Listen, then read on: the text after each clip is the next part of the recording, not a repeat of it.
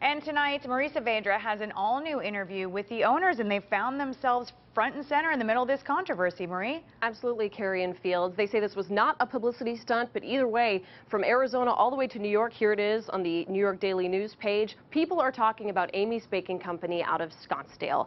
And at this point, the couple says that this was not something they planned. This was just their way to fight for this restaurant. Their debut on reality TV didn't go so well. But it's the internet aftermath that's really burning Amy and Sammy Buzaglo.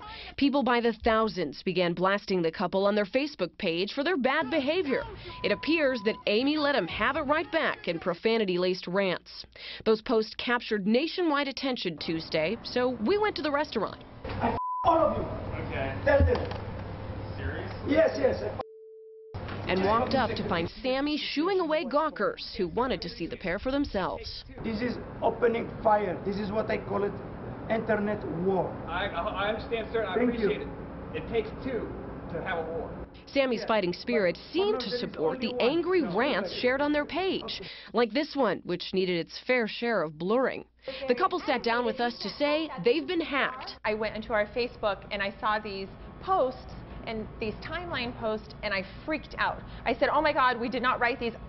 I tried to delete them and I couldn't. We have the FBI we contacted. We are working with Pinal County Sheriff's Department, with the Scottsdale Police Department. They've all been wonderful. So the post using profanity? No, nothing.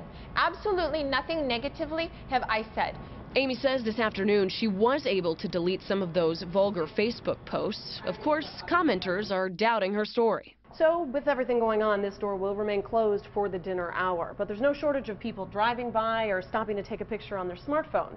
Now, the real question is, what happens next for Amy's Baking Company? We're asking ourselves that every We're still single asking. moment. We don't know yet. I don't know what I say. I live day by day or minute by minute. I don't know. What we do know is that there's still plenty of interest in what these two are serving. Tomorrow is another day. Tomorrow I'll be open again, 5 o'clock. In many of the comments made on the couple's Facebook page, they mentioned that Amy is a criminal. Well, that's true. She does have a record. She pled guilty to bank fraud back in 2003. We asked her about it tonight. She did not hide it. She said she pled guilty, served her time, and has since moved on. She said she wanted to thank all of their regular customers for their continued support through all of this. Carrie Fields, back to you.